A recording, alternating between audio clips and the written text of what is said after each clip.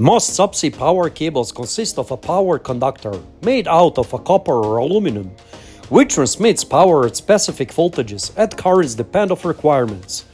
Outside of this layer there are additional insulation, protective and outer layers.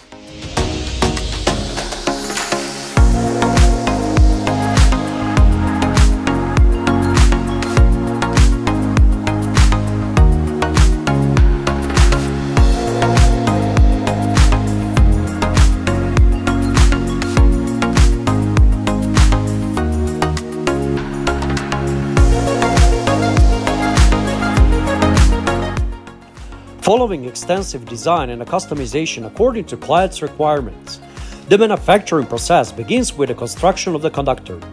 Typically, small wires or metal are tightly wound into the larger conductor core, which forms the central section of the cable. An insulation layer is then applied over the conductor and it's made of either EPR. Both materials are well suited to high voltage power cable applications and have been commonly used for many years in subsea application.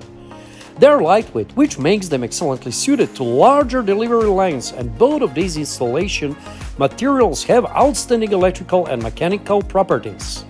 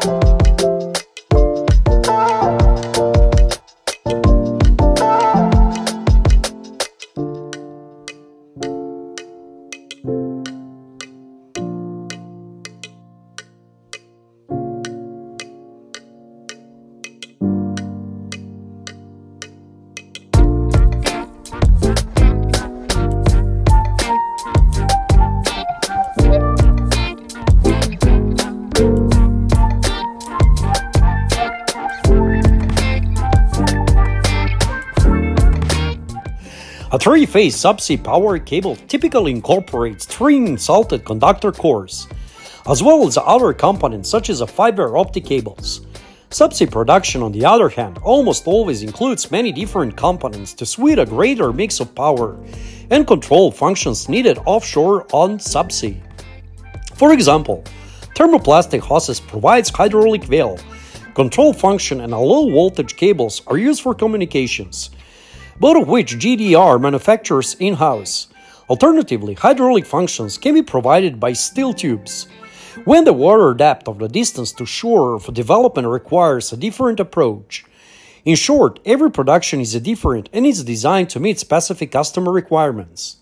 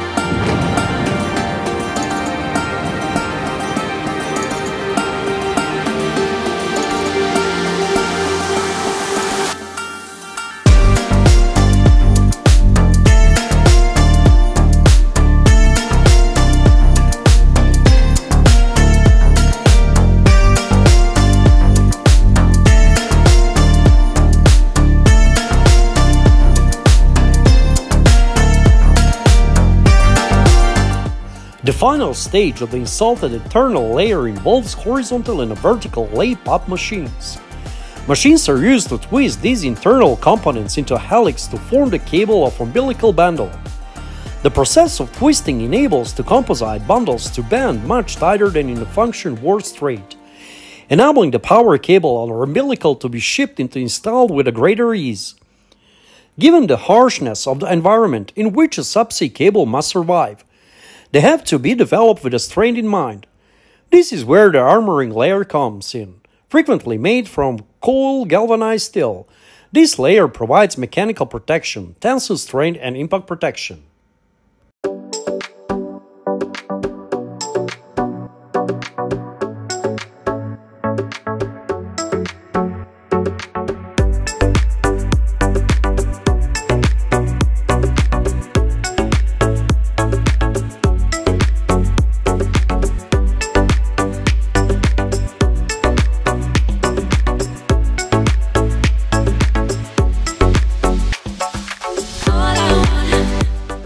The use of steel in the armoring layer also gives the whole cable considerable weight for stability on the seabed.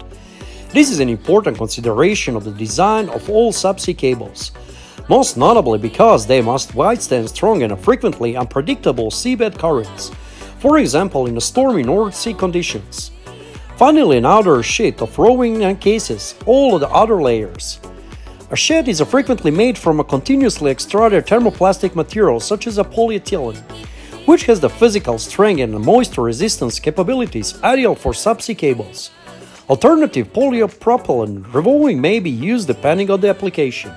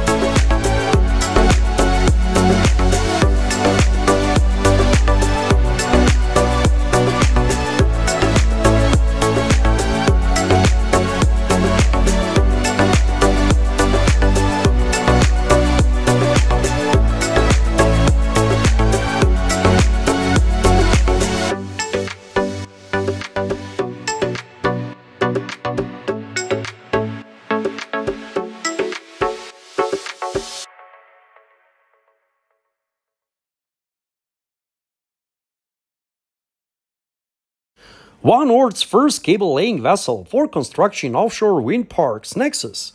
This modern vessel is nearly 123 meters long and more than 27 meters in the beam. The Nexus has been equipped with a cable carousel with a capacity of 500 tons to install long export cables. The deck layout is in the results of the Haas engineering and development in articulation of the future market requirements for challenging cable installation works. There are accommodation for 90 people on board. Nexus is the Latin word for connection, a suitable name for a ship that will connect offshore wind turbines with each other and to the mainland.